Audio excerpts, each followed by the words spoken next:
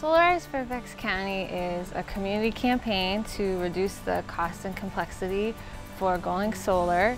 The county partners with some local organizations to bring a bulk discount on solar panels to both residents and businesses, as well as free site assessments and information sessions. The program is offered for a limited time, typically every spring. All people have to do is go to the website, fill in a little bit of information about their home or business, typical usage, how old their roof is, and then someone will contact them to let them know if they're a good candidate to go solar. And then a contractor will visit them on site and give them an estimate. We are here at this customer's home installing 23 solar panels today.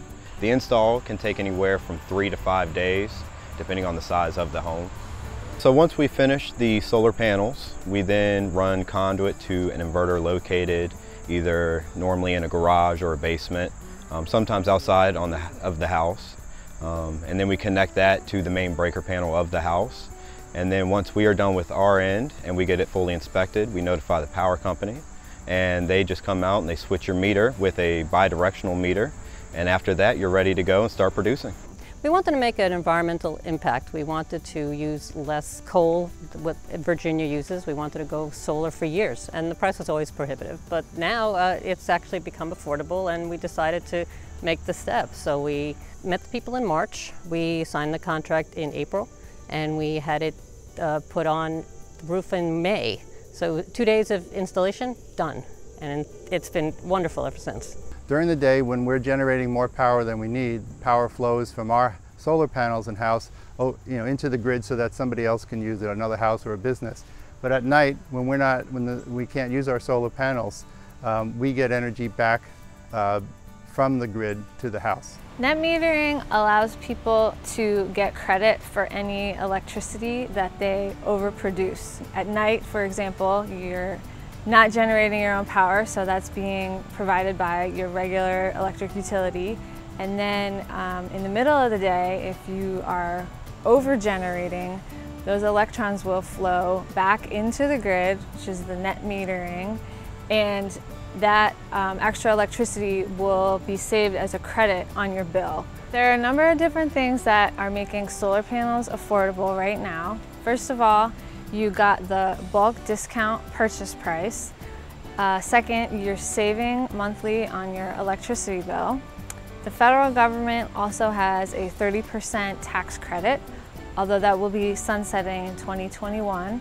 And then the county has a 5-year solar equipment tax exemption, and the permit fee is waived. And when you put all of that together, the average payback for people's systems is about 10 years. We've had 2 electric bills, and they've been 0, which has been a lot of fun. And we should be paid back with about 12 years. I think it is a good investment. I think the prices are good now. I think it's a chance to get clean energy. See, we're only 15 miles from the White House as the crow flies, and if we can, here in Fairfax, become energy independent essentially, then anybody can do it. During the campaign period, the county hosts information sessions throughout the county. There will be county employees there, as well as our local nonprofit partners and the contractors who are actually doing the installations. There'll be kind of a solar 101, and then all about the program, and then plenty of time for questions and answers for people to ask about their specific setup in their house and what might work for them. To learn more about going solar or renewable energy in Fairfax County, visit the websites on your screen.